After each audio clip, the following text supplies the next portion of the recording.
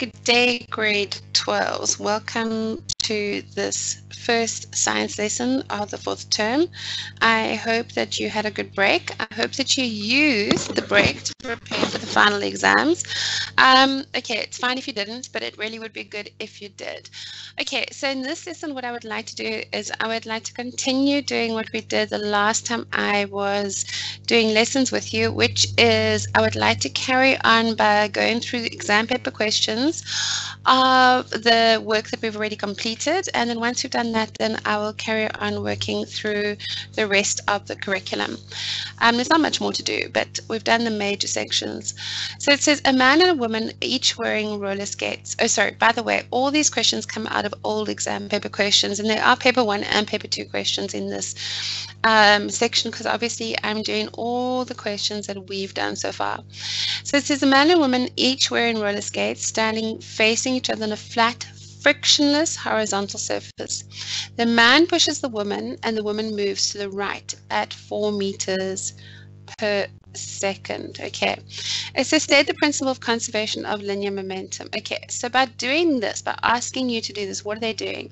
They're basically hinting that we're going to be needing to use the conservation of linear momentum in order to solve this problem, whatever the problem may be. So the principle of conservation of linear momentum is just that the linear momentum in linear momentum in an isolated system is conserved. And if you really want to, you can be specific and say both in magnitude and direction. Now it says the masses of the man and the woman are 80 and 50 kgs respectively. So the man is 80 kgs and the woman is 50 kgs. Okay. And it says, how does the impulse on the woman compare to that of the man? Write down only greater than, smaller than, or equal to. Now this is an interesting question, because if they had to ask you about momentum, that would be different. But what is impulse? Impulse is F delta T. That is the formula for impulse. Okay, so Newton's third law says that if body A exerts a force on body B, then body B exerts an equal but opposite force on body A. So do you agree that the man should be pushing the woman with the same force as the woman is pushing the man? And that is Newton's third law. So therefore, for both the man and the woman, the force is the same. They're in the opposite directions, but they're the same.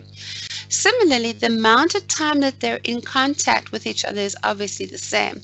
So actually, the impulse on the woman compared to that of the man is actually equal to each other, even though the man is going to end up moving at a different velocity to the woman because of his mass. Now it says calculate the man's velocity immediately after pushing the woman away from him. Okay, so therefore, in order to do this, we're going to use P before equals P after. So the P before, they are standing facing each other, on a flat, frictionless horizontal surface. So the P before is the mass of the man and the woman, and the initial velocity of the man and the woman, because they are touching each other, they are one object, okay? They then move off, and there's the mass of the man, the final velocity of the man, plus the mass of the woman, the final velocity of the woman. And guys, you really need to learn how to do these subscripts, because it's very important. They actually allocate marks to get these subscripts right. And obviously it doesn't have to be identical, as long as you know what you're talking about, okay? And it looks like it makes sense. Okay, now do you agree that the initial velocity of the two, as they're standing together, because they're standing facing each other, the initial velocity is 0. So because this initial velocity is 0, the whole of the left-hand side is 0. Ta-ding! Equals. And now what we need to do is we need to decide which direction is positive. And since they mention that the woman is traveling, okay, to the right, or the woman has been moved off at 4 meters per second, I'm going to choose her direction as positive. Okay, So we've got the mass of the man, which is 80, multiplied by the velocity of the man, which is what we're working out, okay? Plus the mass of the woman, which is 50, multiplied by the velocity that she had, which is 4. So we've got 80 velocity of the man plus 200. So you've got minus 200 is equal to 80 VFM. So therefore you've got that VFM is equal to minus 200 divided by 80. So we need to get out our calculator and move it over and go, well, that's 200 divided by 80, which is going to be 5 over 2, which is obviously 2.5. So it's negative 2.5 meters per second. And that is VFM. Or you could say his velocity is 2.5 meters per second to the left, which is probably a better answer, especially because they have asked you for the velocity, which means you should be including a direction. Now it says calculate the impulse on the woman. So we know that impulse is F delta T, which is also equal to delta P. And the reason I mention that is because we don't have the time that, we don't know the force, okay, we don't. And we also don't have the time that they're in contact. But we do know that impulse is equal to change momentum. And we can work out the change in momentum of the woman because that is mvf minus vi. So the mass of the woman is 50. Her final velocity is 4 minus the initial, which is going to be 200. And what is impulse measured in? Newtons seconds. And there you go. So the impulse on the woman is 200 Newton seconds. Okay, so I think the only tricky question really in that lot was this one. That was a nice, interesting question. Right, let's go on to circuits. Okay, in the circuit below, the battery has an EMF of 12 volts and there is an internal resistance of R. The three resistors, and okay, sorry, there's the three resistors. Oh, and a bulb. Sorry, this is the bulb. I was looking for more resistors. Okay, the three resistors and the bulb are connected as shown in the diagram. The resistance of the bulb is 2 ohms, they've told us. Initially, both switches S1 and S2 are open. Assume that all the connecting wires and the ammeter has a negligible resistance. Okay, so we've got all the switches open. Okay, and it says when only switch S1 is closed, the reading on the voltmeter drops to 10.8 volts. So let's have a look at what's happening here. If that's the case, it goes along here, and then it goes along here, and it goes la la la la la, along here, along there, and back there. So that is our circuit at the moment. And at that point in time, although the EMF is 12 volts, the voltmeter reading is now 10.8. That is the actual volts that are going to the circuit. Okay, it says calculate the reading on the ammeter. Calculate the reading on the ammeter.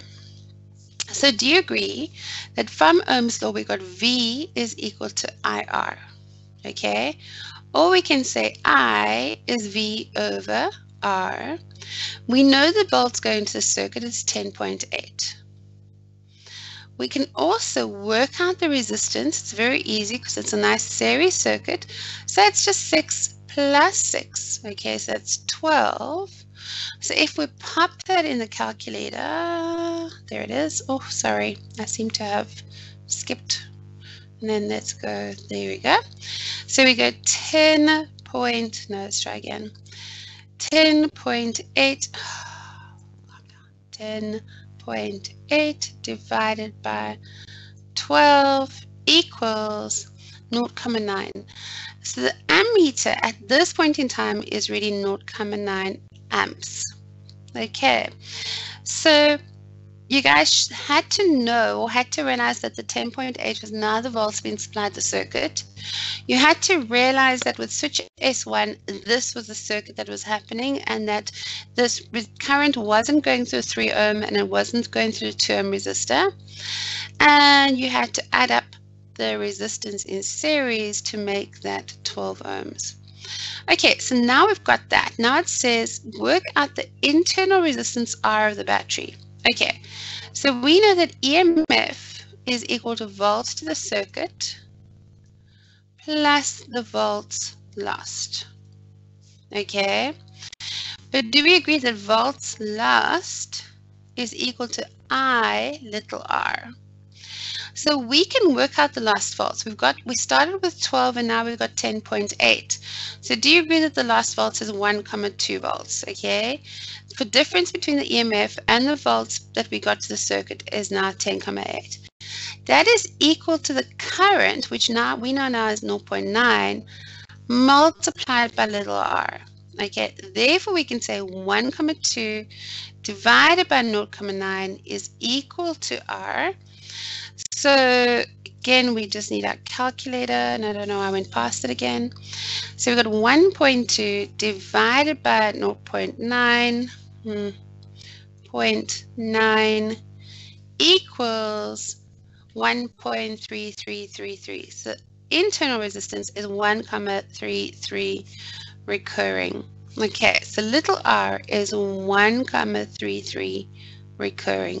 Okay, now both switches, S1 and S2, are closed and the ammeter reads 1.5 amps. So now both switches are closed and now the ammeter reads 1.5 amps.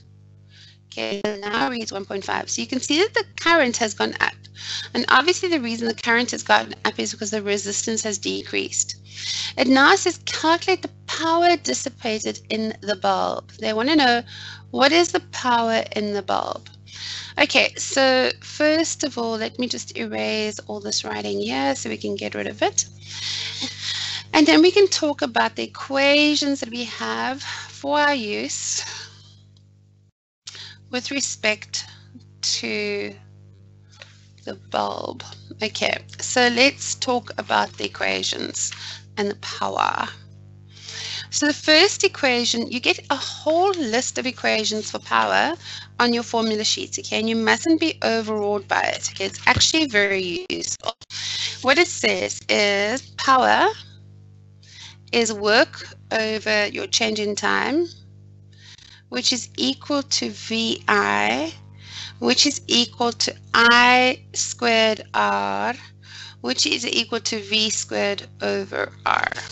Okay, right, so obviously we don't have any time in here, so we're not going to use that. Okay, we cannot use the volts because first of all, we don't know how many volts are going straight over the resistor. And secondly, this 10.8 doesn't exist anymore because it's changed now that we have closed S2, okay? So therefore, we cannot use the volt equation. So we have to use P is equal to I squared R. So what we need to now work out is how much current is going through this dude here. Okay, now there are a couple of ways to do it, but one of the ways to do it is to go, okay, fine. We know that if I had to redraw this, just this bit here, let me just change color. I'm just going to redraw that bit. Okay, so we've got this here, which is 6 ohms, and then we've got this here, which is 3 ohms, and then we've got the light bulb, which is 2 ohms. Okay, and then they come together. Okay, and here's the battery. There's the battery. And there's other stuff happening over here. Here's another 6 ohm, but we don't care. We're only worried about this bit here. So now, do you agree that the current at the moment in the main circuit is 1.5 amps? So the 1.5 amps is coming in here, 1.5, and it splits up, okay? and then it rejoins and comes back together again, and this is 1.5 amps. Okay, so we could do like a reverse pro rata thing, which is fine, and I'm very happy to show you how to do that. But the other way is to realize that volts are equal in both parts of the circuit. Okay, the volts are equal in both parts of the circuit. No, that's not actually going to help us. Let's rather do the current thing. Okay, so do you agree the ratio for the current is 6 to 5? This is 6 ohms, and that is 5 ohms. So how many parts do we have altogether? Do you agree we've got 11 parts?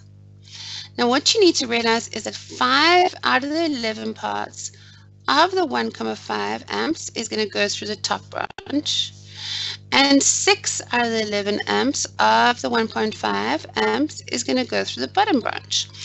And that's what we want. We want to know what that current is so we can work out the power. So let's get out our calculator, and we're going to say, okay, fine. Our fraction is, what did I just do?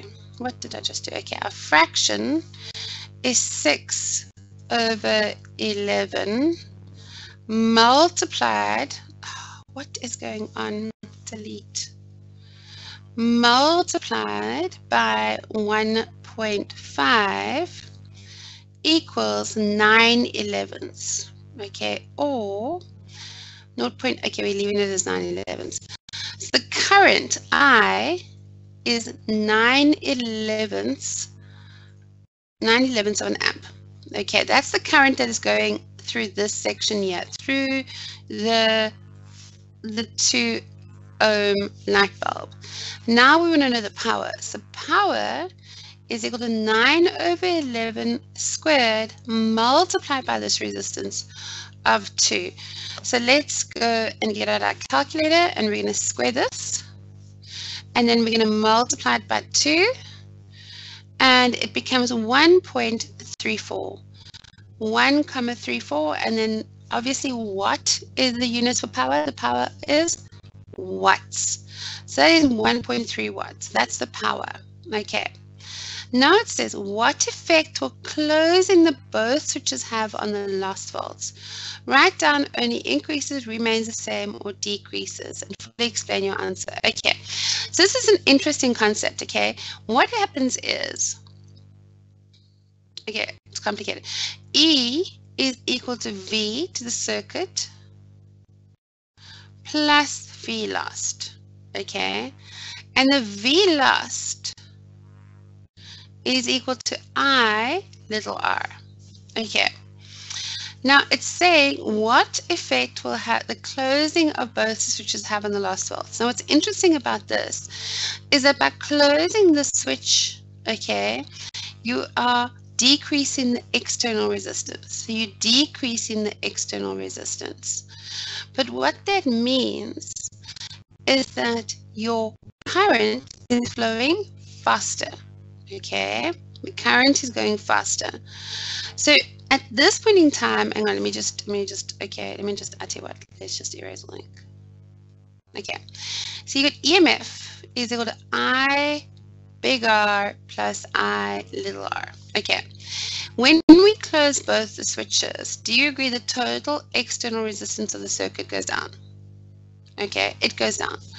Therefore, the current is going to go up. Okay, the current is going to go up. And for that reason, your lost volts actually increases. What did I say? Lost volts.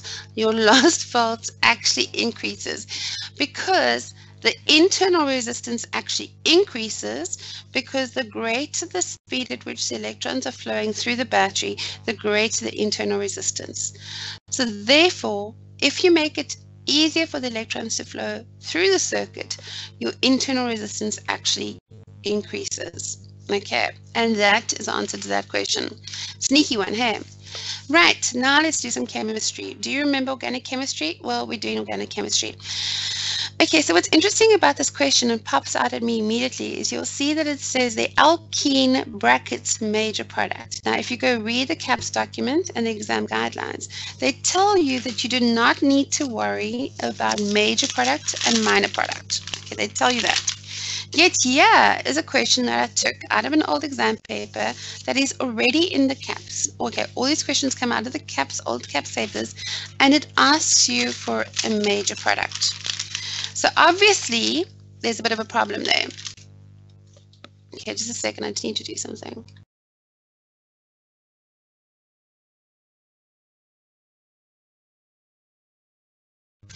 Sorry, it was looking like it was going to cut off, so I just needed to restart something.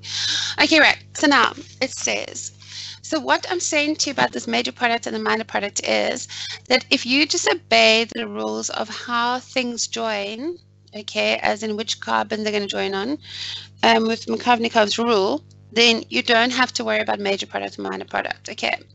So it says, and I'll explain it to you as we go, the flow diagram below shows two organic reactions in which 2-chlorobutane reacts with potassium hydroxide under different reaction conditions. Okay. The first one is 2-chlorobutane with potassium hydroxide gives you an alkene. Okay.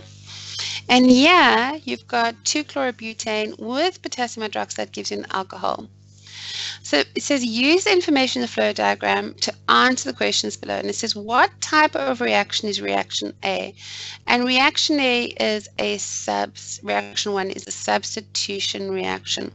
They are swapping the chlorobutanes, the chloros, for the hydroxyl to form an alcohol. Okay. Next it says the IUPAC name of the alcohol. And I'm assuming that they mean for reaction 1. Okay, so if that was the case, do you agree you've got butane? I'll draw it out for you. It says 1, 2, 3. Oh, it says for the alcohol, so it's obviously reaction 1, shame. Okay, on the second carbon there was a chloro, now there is a hydroxyl. So therefore there's going to be 2 butanol, or if you want you can say it's butane 2-ol. Okay. Now the next question says, which one of the reactions, 1 or 2, uses concentrated potassium hydroxide? Which one of these two, okay, uses concentrated potassium hydroxide? And that is a theory question which you guys should learn. Okay, I'm going to give you some time to think about that, and I'm going to move on to the next question. I'll come back to in a second if I can get a pen. What is going on? Oh, sorry, just a second. Don't know what's going on. Okay, so before we carry on with talking about concentrated potassium hydroxide and which other one we would use, obviously we're looking at concentrated potassium hydroxide versus dilute potassium hydroxide. So I need you to think about what is actually happening here in reaction 2. In reaction 1, there is substitution happening, right? What is happening in reaction 2? In reaction 2, we're actually removing what? We are dehydrohalogenating it. Do you agree? We are taking a chlorobutane. So we're removing the chlorine and the butane, a hydrogen, to form an alkene, and it's going to be a butene. We just need to work out where that hydrogen is going to be. Okay, so let's talk a little bit about that. It's going to be, okay, I just want to show you what's happening here. We've got 2 chlorobutanes, so we got 1, 2, 3, 4, and there's your Cl, okay? What's going to happen is it's going to remove this hydrogen and that chlorine, and you end up with the major product, which is actually C-C, double bonded C-C plus HCl. So that is dehydrohalogenation. Dehydrohalogenation. And dehydrohalogenation can only occur with a concentrated potassium hydroxide. And that is why you need to know that this is dehydrohalogenation. So the reaction is Reaction 2 is the one that you use for your concentrated potassium hydroxide. You could also use concentrated sodium hydroxide, and that only works when you have dehydrohalogenation. Then it says write down the structural formula of the alkene. Well, I'm busy doing it. It's C-C double bonded C-C, and then we need to put some hydrogens on, 1, 2, 3, and 1, 2, 3. So it's hydrogen, hydrogen, hydrogen, hydrogen, hydrogen, hydrogen, hydrogen, hydrogen. Okay, and also just for the record, it makes sense then that if you had a concentrated potassium hydroxide, then obviously what they're talking about here is a dilute potassium hydroxide with the substitution. Right, next question. It says, a small sample of propyl methanoate. So what is that? That is obviously an ester. It's an ester. Is prepared in the school lab using an alcohol and a carboxylic acid in the presence of a catalyst. The reaction of mixture is heated in a water bath. Write down the one reason why the reaction mixture is heated in a water bath instead of heating it directly. Okay, well, the main reason is that alcohol is highly flammable. So what you want to do is heat it, but you want to have it like a little bit of a degree away from the flame, open flame. So therefore you heat the water, and the water then heats the actual reaction mixture. Okay, so therefore we can say the reason we heat the reaction mixture in the water bath is to prevent the thing from exploding by coming into contact with a flame. Right, then it asks for the structural formula of the alcohol. Okay, so if you have propyl methanoate, what you need to know is that this here used to be the alcohol, and this here used to be the carboxylic acid, okay? So now they want the structural formula of the alcohol. So therefore, the structural formula of the alcohol is going to be propanol. So it's going to be C-C-C, O-H, and then the rest of it is all hydrogens. Hydrogen, hydrogen, hydrogen, hydrogen, hydrogen, hydrogen, hydrogen. Okay, so that is the structural formula of the alcohol. And then they want the IUPAC name of the carboxylic acid. Is very easy. It's just methanoic acid. Methanoic acid. Right, next question.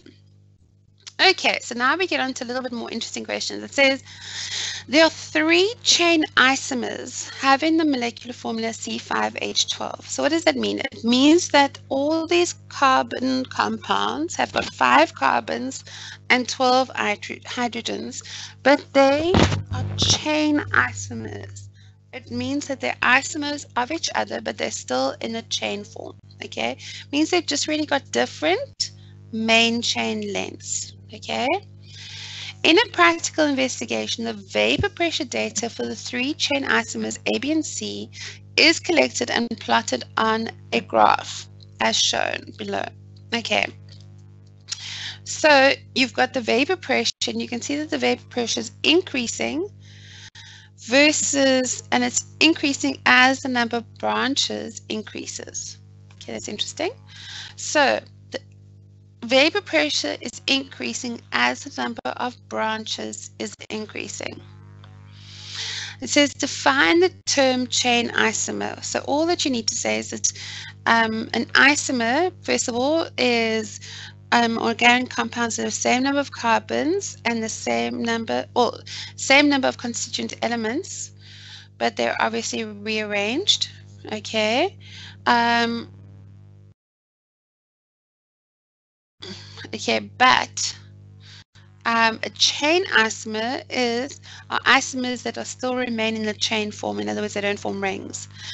Now it says use the graph to estimate the vapor pressure of the straight chain isomer C5H12 at 20 degrees. Okay, so this was the vapor pressure at 20 degrees. And then it says, and this was the straight chain isomer at 20 degrees. And it says use graph to estimate the vapor of the straight chain isomer C5H12 at 20 degrees. So I would just read it off. A straight chain means that there's no branches. So I would say that that is 50 kilopascals. Okay, now it says write down the structural formula of compound C. Now the number of branches of C is 2. So C has got 2 branches, and it's C5H12. So instead of it having 5 carbons, it's going to have what? It's going to have 1, 2, 3, and it has to have the 2 carbons here, because if the as 2 branches here, because if the branch was here, then it'd be a straight chain of 4, and if it was here, it would also be a straight chain of 4. So therefore it has to look like this, and then you've got your hydrogens, hydrogens, hydrogens, hydrogen, hydrogen, hydrogen, hydrogen. Okay, you get the gist. So this is what the structural formula of compound C would be. This is C. Okay. Then it says explain the difference in the vapor pressure of compounds A and B. In your explanation, refer to the structure of the molecule, the type and strength of the intermolecular forces. Okay.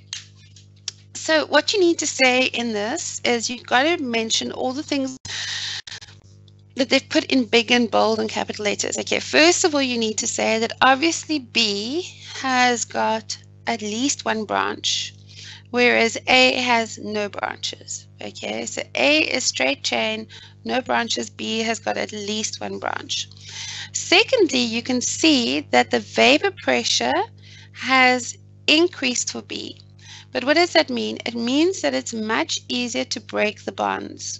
Okay, because the higher the vapor pressure, the lower the temperature at which the liquid will vaporize. Okay, so what we can say is that it seems to be that and it's pretty obvious from this graph, that the more branches, the higher the vapor pressure, which means the more branches, the weaker the bond. Okay, and that's what you need to say. You need to say that the type of bond is weak London forces, because these are all alkanes. Whether they be branched or not, they're still alkanes. C5H12, CN2N plus 2. Hang on, let me think about that. CNH, yeah, it is. They're all alkanes. And what you need to think about is the fact that so we know that they all got London forces, which are very weak, but the more branched they become, the greater the surface area, and therefore the weaker the London forces, and therefore the greater the vapor pressure. There you go. That's how easy this is. Now it says the learners also conducted boiling point data for compounds D, E, and F, as shown in the table below. So it's D, which is going to be methanol, E, which is 1, 2, 3, so it's propanol, and F, which has got nothing to do with hydroxyls. It's chloromethane, dichloromethane. How is that possible? That's not possible. Why do I say that's not possible? Because carbon's only got 1.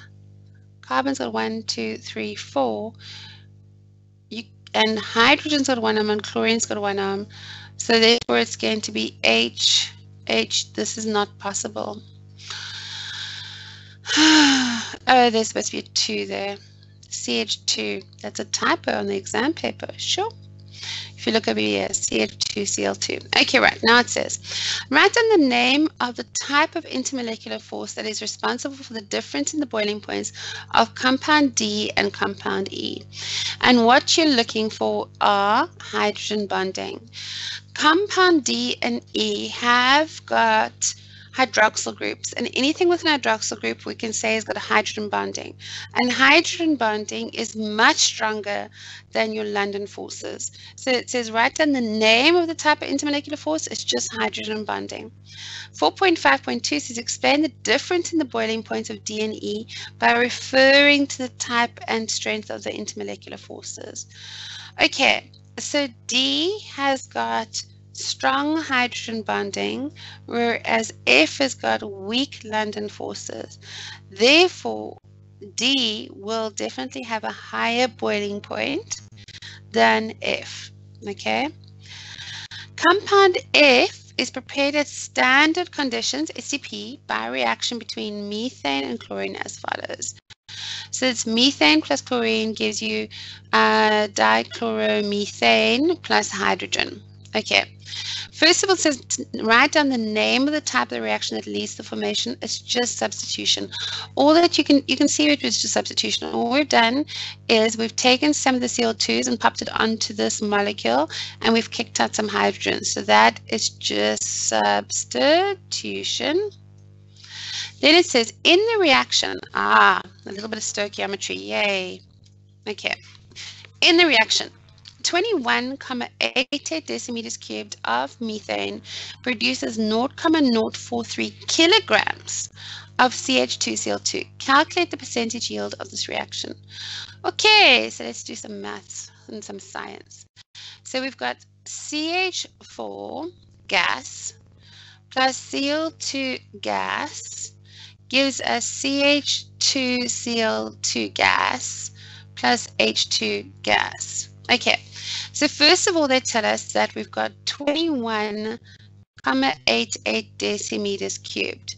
But we know what? We know that 1 mole occupies 22.4 decimeters cubed. So we can find the number of moles of CH4.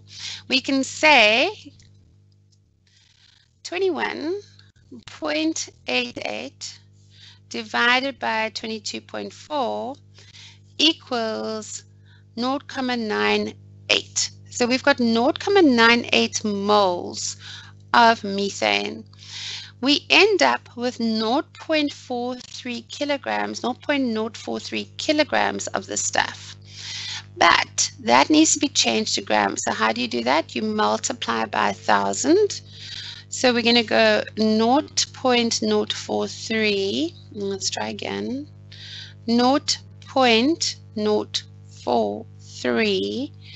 We're going to multiply it by 1,000. Oh, what is going on with this calculator? Times by 1,000 equals 43. So this is 43 grams. That is what we actually got. But we want the number of moles. So we know number of moles is mass over molar mass. And the formula for this, we want the molar mass of CH2Cl2. So carbon is definitely 12 plus 2 times hydrogen, which is 2, plus 2 times chlorine, which is 35,45. Okay, so let's get out our calculators. So we've got 12 plus 2 times 2 is 4 plus bracket 2 times 35.45 close bracket equals, which is 86.9. So the molar mass is 86,9. Therefore, the number of moles that we actually got out, number of moles, is 43 divided by 86,9, which is what? Okay, so we want 43 divided by 86.9 equals 0.494. So we got out 0.494 moles, or 0.49 moles. Okay, so what is our percentage yield? Do you see that the ratio of this is 1 to 1? So obviously what should have happened is that we should have got, if we put in 0.98 moles, we should have got out 0.98 moles. But instead we only got out 0.49. So therefore we can say 0.49, which is what much we got out, divided by 0.98, which is how much we put in, times by 100 over 1 is going to give us our percentage yield. So we're going to go 0.49, let's try again, 49 divided by 0.98 equals, and it's 50%. So that there is 50%. Right, grade 12. Tomorrow we're going to carry on with those 4 or 5 questions. And then on Wednesday, we will start carrying on with new work. Have a great evening. Cheers.